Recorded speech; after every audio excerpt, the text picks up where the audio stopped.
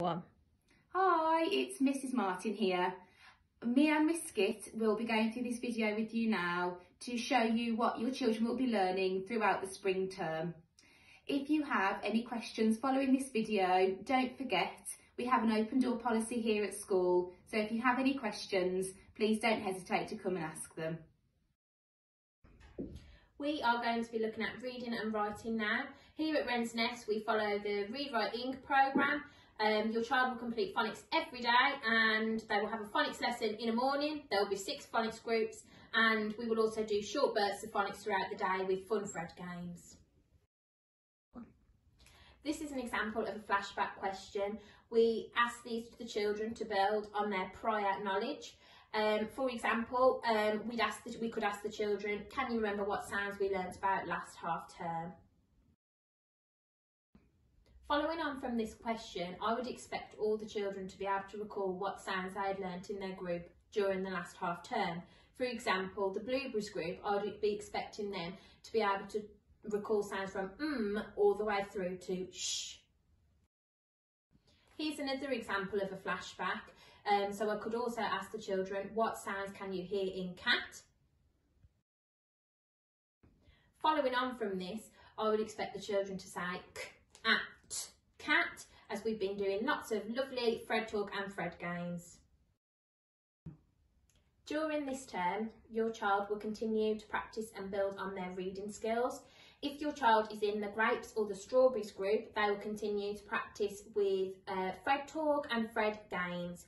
For example, I would say d, I, g, and then their turn would be, they say d, I, g, dig. And we do that with lots of different words, and they can also have a go at playing Fred Goes on Holiday, Fred Goes in the Fridge, which they really enjoy.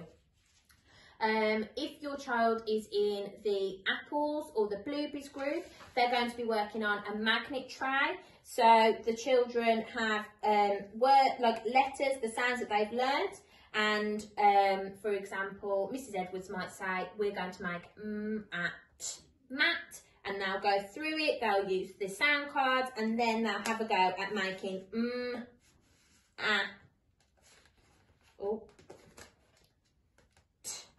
and then they have to point and sweep, so at, mat, at, mat.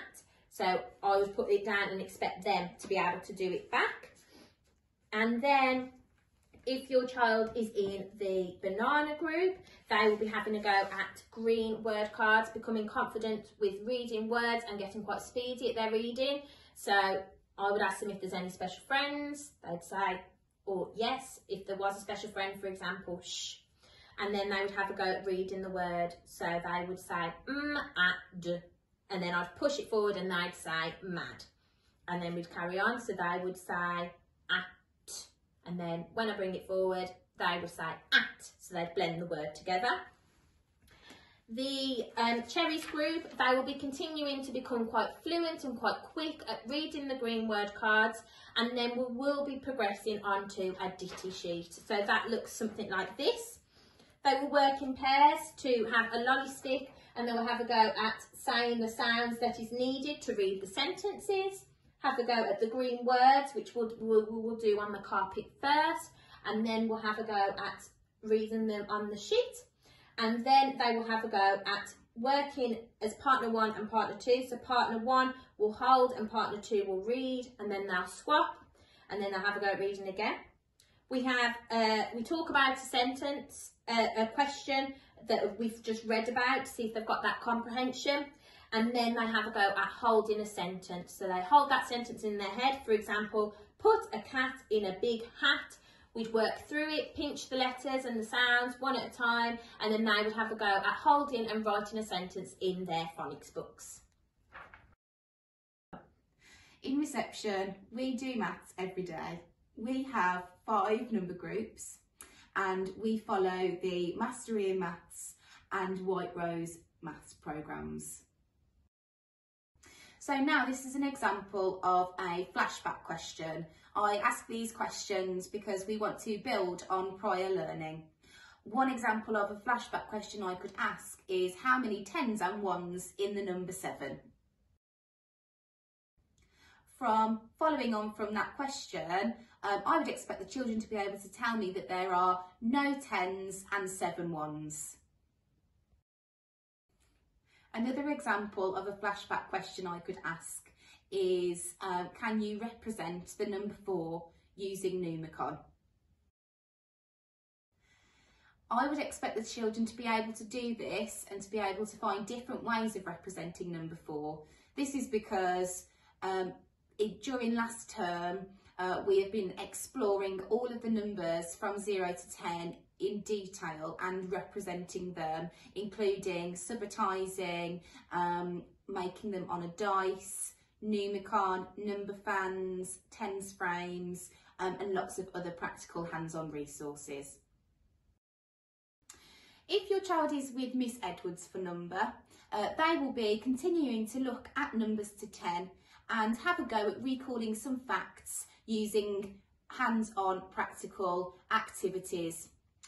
If your child is in Mrs Wood's group or Miss Skip's group, they will also be exploring to 10, but in more depth, using different activities to support this, such as representing their number on a 10 frame. They could use double-sided counters for this. They will be looking at representing the number on a dice. They could also be using the whole model to explore the ways that the number is made up and the different two ways that you can make one number. And they will also be having a go at identifying it on a 100 square. By doing this, they're looking at different ways of subitizing and representing the number. They'll be looking at representation using their fingers, Numicon or a number fan. If your child is in Mrs Greybank's group or my group, we will be exploring numbers from 11 to 20, again in depth using these resources, but we'll also be starting to look into addition, and for my group we'll be starting to look into subtraction. In our curriculum sessions this term, we will be becoming geographers and scientists. In previous sessions, we have also become historians. This term, we are going to be looking at winter and cold places. If you have a look at the next slide, we use our schema maps to help support our children's learning and progression in their learning. I have circled on the schema map the areas that we will be looking at.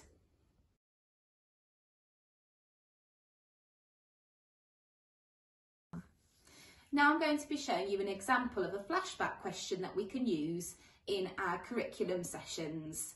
So, for example, I could ask, what happens to our weather and the environment in the autumn? I would expect the children to be able to tell me that the weather gets colder and we see changes in our environment, such as leaves falling off the trees or the leaves changing colour. Following on from their answer, because we know that they are able to build on their prior learning, we are now going to be looking at the changes in winter and cold places in comparison to the weather in the autumn.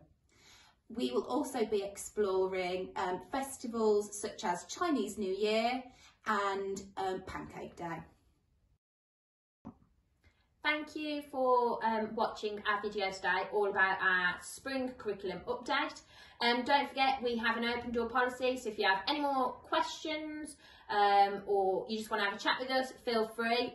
Me and Mrs Martin or Mrs Greybanks or Miss Edwards will try our best to answer all of your questions. Also, don't forget, you can keep up to date and in touch with us through the website, through the school WhatsApp and also through email. Thank you.